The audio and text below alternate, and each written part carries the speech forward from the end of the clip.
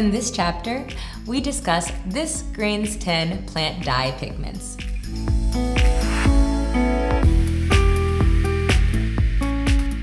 Please note that the complete and thorough explanation of the pigments and how to mix them will be discussed later on. The first pigment is Sahara. This is a yellow blonde that achieves golden reflex. Honey is the second yellow pigment, which is a more coppery blonde. Next is Saffron, a coppery red.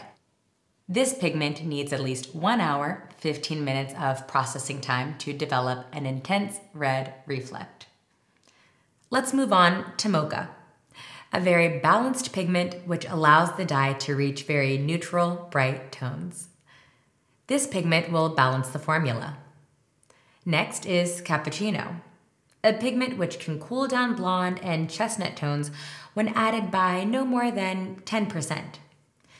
It can also be used to achieve darker results in a single or double application.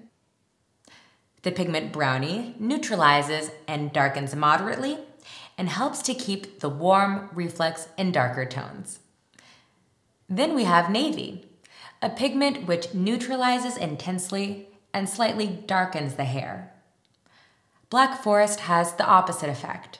It darkens intensely and slightly neutralizes the formula. In between these two, we have Black Pepper, a pigment which darkens and neutralizes in a very balanced way. The last pigment is Neutral, which will not color the hair during the first 20 to 30 minutes of processing time.